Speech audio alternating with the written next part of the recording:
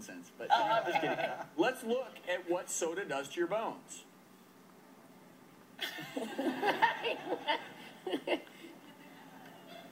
All right, so here's the reality of soda. We're not entirely sure why it can lead to bone loss. Some people surmise it's the phosphoric acid and that it actually ends up leaching calcium from your bones.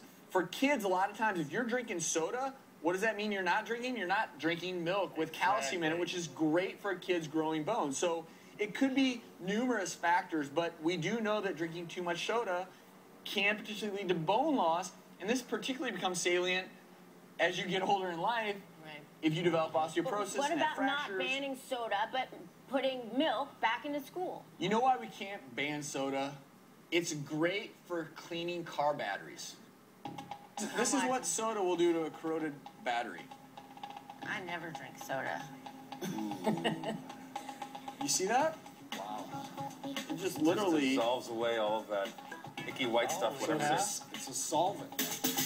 So sometimes you have to remind yourself, if you can do that to a battery, what's it doing to your stomach? See what it does to a penny. A dirty